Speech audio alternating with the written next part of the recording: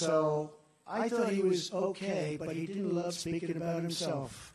But I want to say, a very special man. I really do mean it. So many people have such. So I'm going to ask somebody else to say, because he came on board and Lindsay wanted him and the lieutenant governor wanted him and everybody wanted him. Henry and Peggy wanted him. So I thought he was okay, but he didn't love speaking about himself because he's a good person. See, I have no problem with that. It's a problem. What a personality, I don't know. But he endorsed me. And then we asked him to go and do a few shows, and, you know, they're not often nice shows. They're very hostile. And what he did was, I said, is this the same man? And he campaigned nicely, but he's a high-quality person. When he was supporting me the day, is that correct, Lindsay? When he went out, Tim Scott, Senator Tim Scott, he went out, and he was ripping it. I said, what happened to Tim Scott? What a dynamo.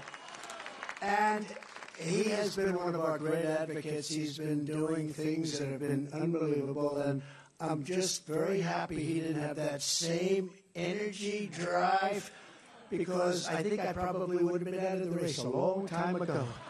But I want to say, a very special man. I really do mean it. So many people have such great respect for him, and you're very lucky to have him in the state.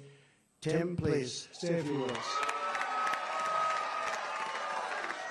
Hello, South Carolina! The longer I speak, the less you hear of him. So let me just ask one survey question, and you better answer it loud and clear. Is South Carolina Trump country?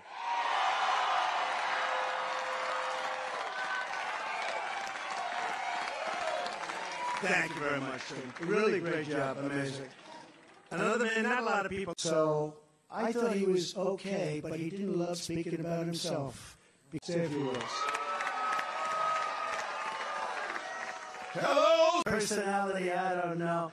But he endorsed me, and when he was supporting me the day, is that correct, Lindsay? When he went out, Tim Scott.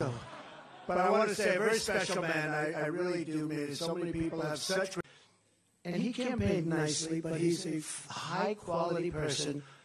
The longer I speak, the less you hear of him. Because he's a good person. See, I have no problem with that. It's a problem. I said, what happened to Tim Scott? What a dynamo. And so I'm going to ask somebody else. They're very hostile.